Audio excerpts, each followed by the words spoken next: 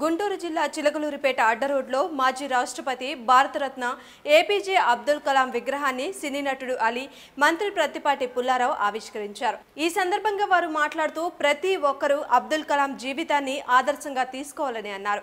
అబ్దుల్ కలాం విద్య ద్వారానే ఉన్నత శిఖరాలకు చేరుకున్నారని అన్నారు.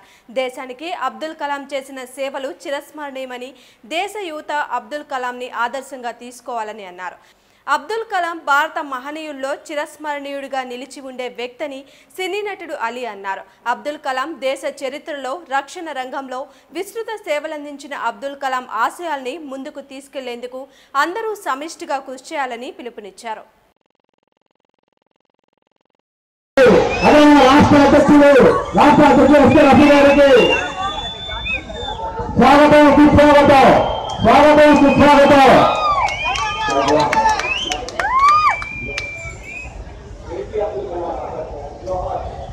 APJ अब्दुल कलाम आजाद गारी की जोहार जोहार APJ Abdul Kalam Azad.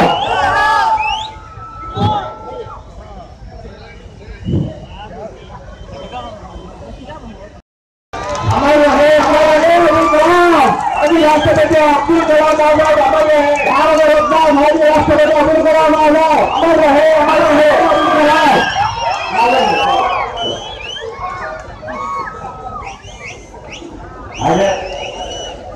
Doctor APJ Abdul Kalam अमर रहे डॉक्टर APJ अब्दुल कलाम अमर रहे डॉक्टर APJ अब्दुल कलाम। जोहार डॉक्टर APJ अब्दुल कलाम जोहार doctor APJ Abdul Kalam. APJ Abdul Kalam गारी యొక్క విగ్రహాన్ని ప్రియతమ మంత్రివర్యులు శ్రీ ప్రత్తిపాటి పుల్లారావు గారు, ప్రముఖ సినీ హాస్యనటులు జనాబ్ ఆలీ గారు, అలాగే ముస్లిం మైనారిటీ వెల్ఫేర్ అసోసియేషన్ రాష్ట్ర అధ్యక్షులు రఫీ గారు ఆవిష్కరిస్తున్నారు. వారు దయచేసి ఇది మైనారిటీ చేసి చూడాల్సిందిగా మీడియా వారు కోరుతూ ఉన్నారు. విగ్రహ ఆవిష్కరణ కార్యక్రమం ముగిసింది. సభా కార్యక్రమానికి ముఖ్య అతిథుల వారికి స్వాగతం సుస్వాగతం. వేదిక వద్దకు భారత పేదరికం అడ్డు కాకూడదు, తన గమ్యం లక్ష్యం చేరుకోవడానికి ఒక ప్రణాళికాబద్ధంగా చదివి అతను ఉన్నత స్థానానికి ఎదగాలని నుంచి భారతదేశానికి మొట్టమొదటి పౌరుడు doctor APJ Abdul Kalam guarantee చాలా అందరికీ విశ్వాసం వ్యక్తం చేసిన సంఘటన ఇది. చాలా అబ్దుల్ కలాం ఆ విధంగా కాదు, తను ఎదగడానికి తనకున్న సాయశక్తులు కృషి చేసి ఒక్కొనిచ్చిన ఎక్కుంటూ వచ్చి భారతదేశ రాష్ట్రపతి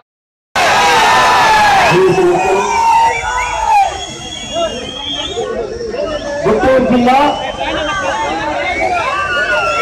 మామూలు చిలకలూరిపేట వచ్చేందుకు గట్టిగా చప్పట్లు కొట్టి వారిని అభినందించాలి. ప్రముఖ సినీ నటులు తెలుగు జాతిలో ఒక ప్రత్యేకమైనటువంటి సినీ రంగంలో ఒక ప్రత్యేకమైనటువంటి స్థానాన్ని ఏర్పరచుకొని ఎటు వెళ్ళినా ఉభయ రాష్ట్రాల్లో ఎటు వెళ్ళినా కూడా ఆలీ గారికి ఒక ప్రత్యేకత ఉంది, ప్రత్యేకమైనటువంటి అభిమానులు ఉన్నారు. ఎటు వెళ్ళినా ఆలీ గారిని ఆదరించేటువంటి జిల్లాలు కానీ, ప్రాంతాలు కానీ, గ్రామాలు కానీ, యువత కానీ, ప్రత్యేకించి యువతను ఉర్రూతలొగించేటువంటి శక్తి సమర్థత ఆలీ గారికి ఉంది. చిలకలూరిపేట ఈ రోజు విచ్చేసినందుకు వారికి ప్రత్యేకంగా మీ అందరి తరఫున అభినందనలు, శుభాభినందనలు తెలియజేస్తూ ఉన్నాము. మనందరం మన రాష్ట్రపతి మాజీ అబ్దుల్ కలాం గారి విగ్రహావిష్కరణ వారి చేతుల మీదుగా మనం ఈరోజు ఆవిష్కరింపజేసుకోవడం జరిగింది. గత కొన్ని నెలల క్రితం మరొక విగ్రహాన్ని కూడా మనం సుప్రీంకోర్టు జస్టిస్ నాగేశ్వరరావు గారి చేతుల మీదుగా విగ్రహావిష్కరణ చేశాం. ఇది చిలకలూరిపేటలో రెండవ పెద్ద విగ్రహం.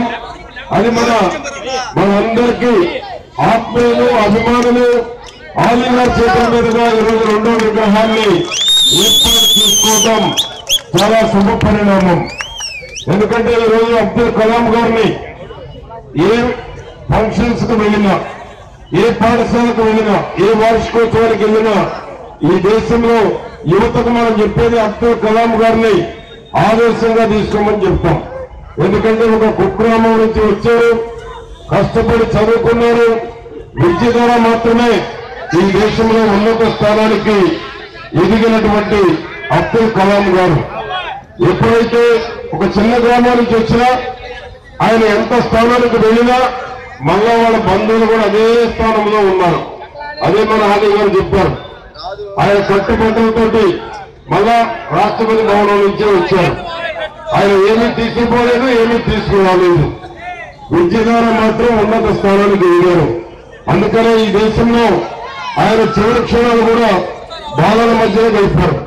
బాలల మధ్యనే మనకు దూరం అయ్యారు. ఆ విధంగా అటువంటి మహనీయుడు, మహోన్నతమైనటువంటి వ్యక్తి, ఈ దేశానికి ఒక ఆదర్శవంతమైనటువంటి వ్యక్తి, రాష్ట్రపతి పదవికి వన్నె తీసుకొచ్చినటువంటి వ్యక్తి డాక్టర్ అబ్దుల్ కలాం గారు.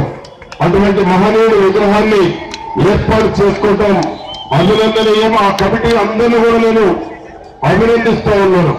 విగ్రహ కమిటీ మస్తాన్ వలీ గారు, అబ్దుల్ బాషా గారు, రహీం గారు, మహమ్మద్ మాలిక్ గారు, కరీముల్లా గారు, టైసన్ సుబానీ గారు, మటన్ షేక్ షుబానీ గారు, అమిత్ జానీ గారు, నాగూర్వలి గారు, ఉమర్ గారు, దర్యావలి గారు, పఠాన్ జానీ గారు, షేక్ సుబానీ గారు, గోల్డ్, రహమతుల్లా గారు, మహమ్మద్ షా గారు.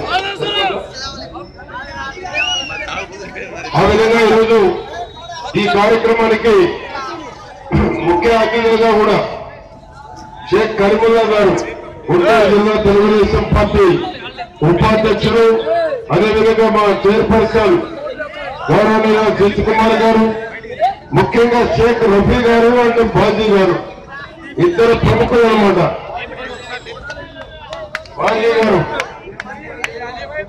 బాజీ గారేమో చిలకలూరుపేట నియోజకవర్గ అధ్యక్షులు, ముస్లిం వెల్ఫేర్ అసోసియేషన్. రఫీ గారు రాష్ట్ర ముస్లిం వెల్ఫేర్ అసోసియేషన్ అధ్యక్షులు.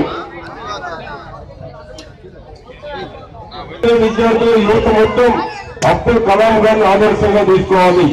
ఆనాడు అబ్దుల్ కలాం గారు రాష్ట్రపతి అయ్యేటువంటి దాంట్లో మన ప్రీతమ నాయకుడు చంద్రబాబు నాయుడు గారి పాత్ర కూడా ఉందనేటువంటిది నేను మీకు గుర్తు చేస్తా ఉన్నాను. సుప్రీంకోర్టు జడ్జిస్ కూడా అబ్దుల్ కలాం గారి పుస్తకంలో చంద్రబాబు గారు కూడా వారి పుస్తకంలో కూడా రాశారు. ఎందుకంటే ఆనాడు భారతీయ జనతా పార్టీ అధికారం ఉంటే వేరే ప్రతిపాదన తీసుకొస్తే ముఖ్యమంత్రి గారు చంద్రబాబు గారు ఆ ప్రతిపాదన కాదు, వాజ్పేయి గారు మీరు ఆలోచించండి, ఎందుకు మనం అబ్దుల్ కలాం గారి గురించి ఆలోచించకూడదు, ఒక సైంటిస్ట్, ఒక శాస్త్రవేత్త, ఒక మహోన్నతమైనటువంటి వ్యక్తి గురించి ఎందుకు ఆలోచించకూడదంటే వాజ్పేయి గారు చంద్రబాబు గారిని ఒకటి అడిగారంట. ఆయన ఒప్పుకుంటారా చంద్రబాబు అని అడిగారంట. మీరు అడగండి సార్ ఎందుకు ఒప్పుకోవాలని చంద్రబాబు గారు మాట్లాడటం జరిగింది. ఆ విధంగా అబ్దుల్ కలాం గారు రాష్ట్రపతి అయ్యేటువంటి దాంట్లో చిన్న సహాయం చంద్రబాబు గారి మీద ఒక మాట సహాయం ఉందని కూడా నేను మీ అందరికీ గౌరవంగా తెలియజేస్తాను.